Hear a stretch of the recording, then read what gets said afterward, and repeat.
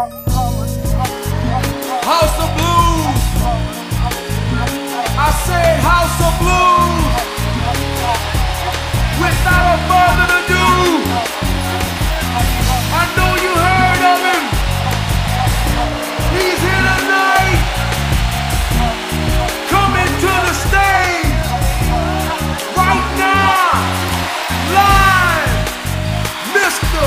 Kerry Wagner.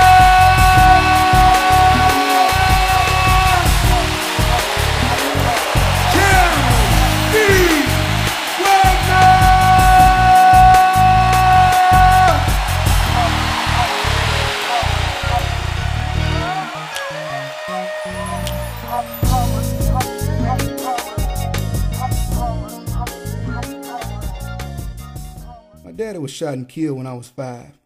Actually, I was 4 when he was shot, 5 when he died. My dad was what you call ruined, as I said.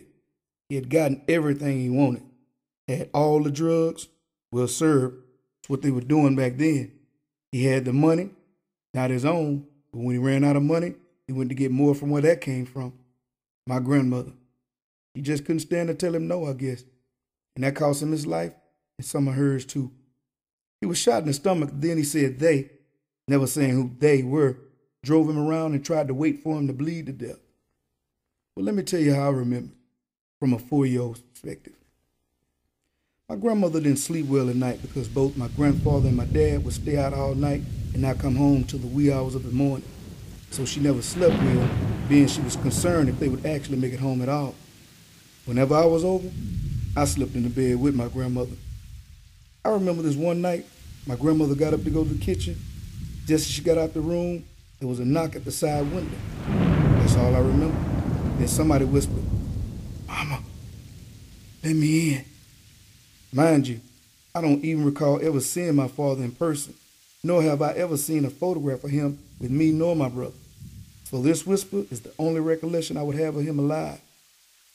"Mama, let me in." Wanted to see him so bad, I woke up to tell her. "Mama Dorothy, my daddy say let him in." She was bewildered by what I told her, being he had a key to let himself in. She simply said, "He did," in that grandmother-like voice. I could see the excitement light up in her face that daddy was home.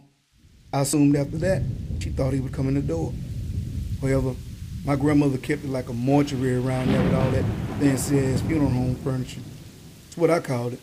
So I was glued to her ass after that. I wasn't about to go back in that bedroom by my little 4-year-old bad self. She was going to have to come in that room with me. And she did. On our way down the hall, we heard another knock at the side window. It was more like a brushing. You know, like a dog or a cat trying to alert its owner he wants to come back in the house. Then that faint whisper was there again saying, "Mama, Mama, let me in." Then she replied, "Button?" That's what she called it. "Button? Is that you?" Before he could answer good, she was at the front door and I was right there beside her. Though I was scared, I was ecstatic at getting the chance to be able to tell my mom and my brother I saw my daddy for the first time. I wanted to see what he would look like aside from those pictures that were all in through and about the house. This was going to be my defining moment. She opened the door and no one was there. All there was a set of tail lights speeding off into the night. My grandmother, not sure as what or who it was for certain, immediately shut the door. She then began to lock every lock in the house. Suddenly the phone rang. It's my godmother asking if everything was okay with Button. He had just left her house also knocking on the window. When she went to let him in, he was gone. This concerned my grandmother now. My grandmother had a remedy for situations like this. Pray. Once she discussed things with God, everything was going to be all right. My dad often came home in the wee hours of the night, as I said, to my grandmother's dismay. So she thought nothing of it. We decided we'd go say some prayers and go on back to bed. A few hours passed when my grandmother heard a car pull up. Thinking it was my dad, she got right up and went to the door. I stayed in the bed this time. She said, "We're going to surprise him when he comes in and sees you in my bed." As she opened the door, she saw the same taillights pull away. Not recognizing the type of car it was or with the presence of mind to get the license plates, after the car turned the corner, she heard that faint whisper again. "Mama, Mama, I'm down here." She replied, "What?" He murmured, "Here, Mama, down here on the sidewalk." Well, my grandmother had a little walkway from the carport that you could see from the street, but from the door where she stood, you couldn't see that part of the sidewalk in which he lay. Shrubbery and bushes camouflaged the view.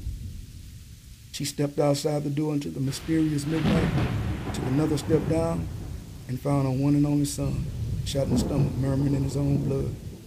Never making a sound, my grandmother rushed back into the house, got a few towels, helped her son to his feet, and made their way to the car.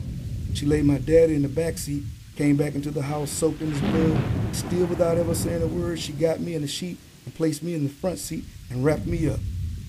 Without me ever looking into the back seat to get that world-famous glimpse of my daddy, I set my 4-year-old butt in the front seat, curious. I listened to my daddy moan and murmur, "I'm gonna get him. I'm gonna get him," while my grandmother drove trembling, not to the hospital, but to my aunt's house to drop me off. What was my grandmother thinking? He was shot, not me. But that's how it went down. That's all I remember about that. 6 weeks later, my daddy died from pneumonia, a secondary condition from the bullet wound in the stomach. He had gone into a coma. But before he went, all he'd say with anyone was, "I'm gonna get him. I'm gonna get him." He never did. My grandmother was there January 5th, 1971, when he took his last breath.